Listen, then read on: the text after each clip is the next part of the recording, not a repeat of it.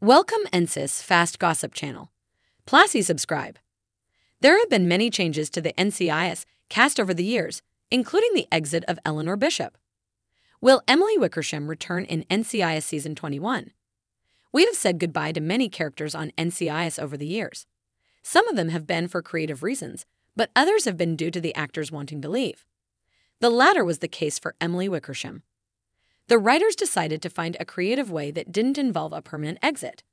We had hints that Bishop's exit was coming for some time, but we didn't all pay attention to them.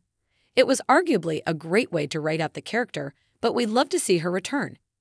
Is there a chance of that happening in the new season? The wait for NCIS Season 21 is a long one. The production work hasn't even started on the series yet due to the various strike actions happening in Hollywood. However, it doesn't stop us from looking at chances of the character returning. Could Eleanor Bishop return in NCIS Season 21? It's unlikely that Emily Wickersham will return to the series. She was ready to move on from the series, but it's clear that she hasn't permanently closed the door. If she had, she may have requested to be killed off from the show.